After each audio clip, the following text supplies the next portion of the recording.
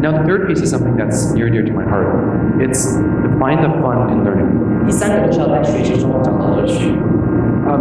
So one of the major beefs that I have with educational systems all over the world is that they've transformed learning from something that should be extremely pleasurable and fun into something that's more of a task and a chore. 那我发现现在线上很多国家系统是把学习呢快乐是把它变成一个很难的事。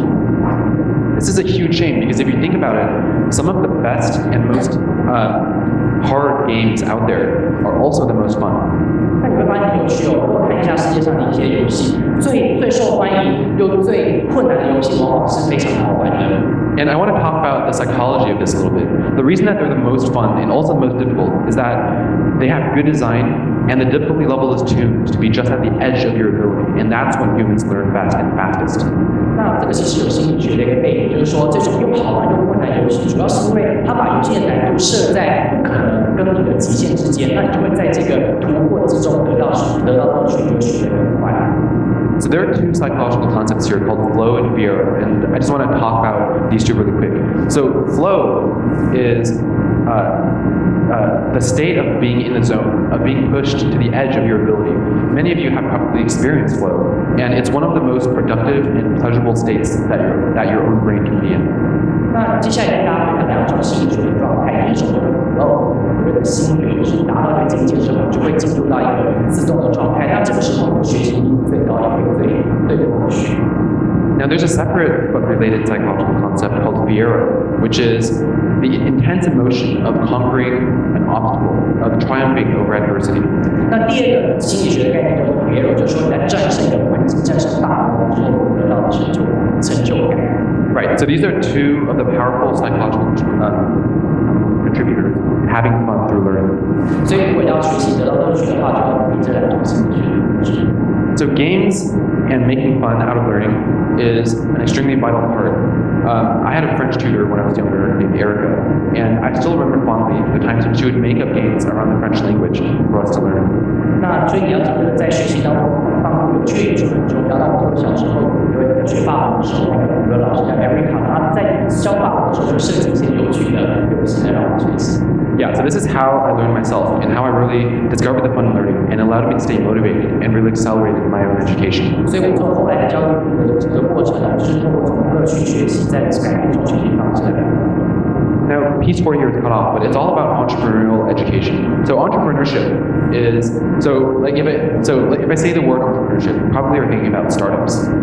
好，那接下来就是具有创业精神的教育。因为讲到创业，你可能会想到企业家或者是创业。But the point I want to make is that entrepreneurship is a more general term. It's actually a state of mind about taking risks and being creative and innovative.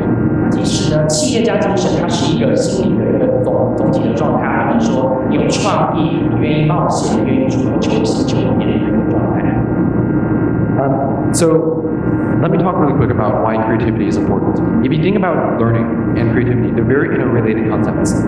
好，那现在跟大家谈一下创意的重要。其实创意跟学习是息息相关的。So learning at its optimal stage is actually a highly creative process where you are pretty much making new associations between novel concepts that you discovered. 其实学习最佳的状态呢，就是你一直不断去把你旧有的知识跟新的事物连接在一起，然后变得非常重要。At the same time, you're pushing the boundaries of what you know. 那同时你也不断拓展自己知识的极限。And it's related to something else that's at the heart of entrepreneurship, which is taking risks. 那其实这跟企业家精神里面冒险的这个环节非常有关。Now, why is taking risk important? There is a tendency in cultures all over the world, especially outside of Silicon Valley, to do the safe thing and to pursue a career and to get a job that's going to make steady money, but it's perhaps not very exciting. 那现在这个跟讲到跟冒险有关，世界上有很多区域的话，就觉得说你找到工作啊，有的收入就好，但是这个其实不是很好。Right. My intention is that taking risks is one of the most important things that a human can do. This is the way that we're going to make technological progress as a race, and the only way that we're going to creatively come up with amazing new ideas and technologies and drive ourselves forward.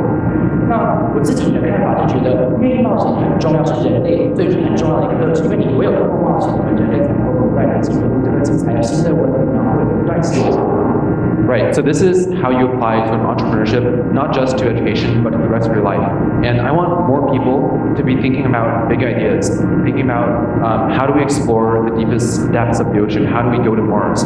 These are the types of problems that we should be working on. 好，所以你在未来人生呢，除了在教育要有这种创业精神以外，你人生也可以有这样的精神。那我也鼓励大家就可以去思考一些不可能或是极限的事，比如说我们如何去深海探究或是跟上学习等等。So I want to close by talking about the fact that I know that the only reason that my story was possible was a very improbable confluence of factors. 那我必须最后跟大家分享说，之所以有现在今天的这个学习状态跟成就，其实是很多不可能因素结合在一起。It definitely probably wouldn't have been possible if I didn't have my parents and if I didn't have the environment in which I grew up.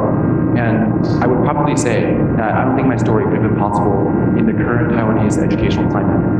那一切都是因为我的父母的带领，还有整个环境让我有今天的成就。那可是我必须说，我觉得如果在台湾现在的教育环境，我的故事是比较不太可能。I think what we need to do actually is to combine the best parts of Eastern and Western educational culture and embrace that sort of openness when we look at the future of learning and knowledge. 所以，如果我们要用一个新的态度来看教育的未来的话，我们一定要把东西方教育的精髓结合在一起，这样保持开放。So, I want to close by saying that for the principles that I have described in this talk, learning, having more fun, being more creative, and being more entrepreneurial. I think if everybody watching this talk, both online and in person, can really incorporate those things into their own education, then we'll all be better off. 那希望在今天演讲最后呢，大家可以像我们讲的快乐学习啊、创意企业家精神等等。那之后，如果你听这演讲的话，带入生活的教育，我相信我们世界不会更美。This is how we drive ourselves forward as a species, and let's all go out and do it. Thank you very much. 那这是我们人类不断进步的原因，谢谢大家。